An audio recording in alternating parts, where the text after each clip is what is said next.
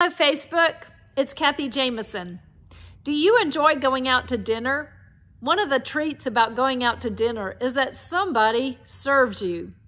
They wait on you hand and foot. They bring you food and drink and more food and drink if you want it. It's nice to be served. It's relaxing, it's pleasant, it's enjoyable. But Jesus calls us to be the ones who serve. And in a passage in Mark's gospel, he says that if anyone wants to follow me, they must be servant or slave of all. Two of his disciples, James and John, wanted seats of honor, but instead, Jesus told them to take a place of service. Join us this Sunday. We're back to our 3 services, 8:30 and 11 o'clock traditional and 8:45 contemporary. Let's listen to Ashley Buchanan this Sunday as she unpacks this scripture passage about being a servant. We also will have Sunday school and all our activities back on track.